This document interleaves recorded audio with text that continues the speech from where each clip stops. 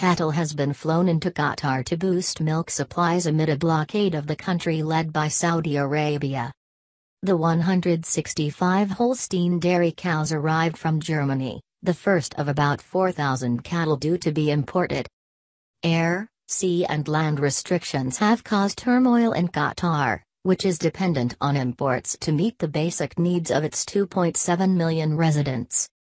The Saudi-led bloc warned of new measures against Qatar after it rejected their demands.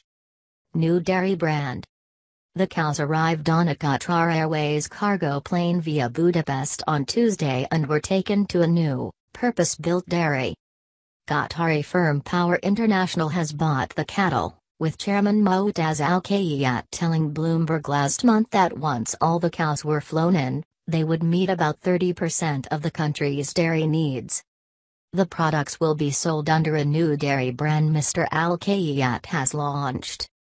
Why the West should be worried. Can Al Jazeera survive? Qatar crisis, what you need to know.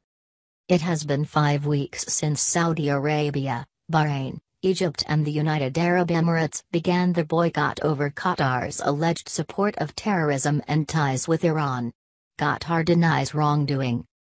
Before the blockade, most of the dairy products sold in Qatar were imported across the land border with Saudi Arabia. The Gulf Kingdom has also been looking at securing new trade routes and suppliers of food, including yogurt imported from Turkey and dried goods from Morocco and Iran.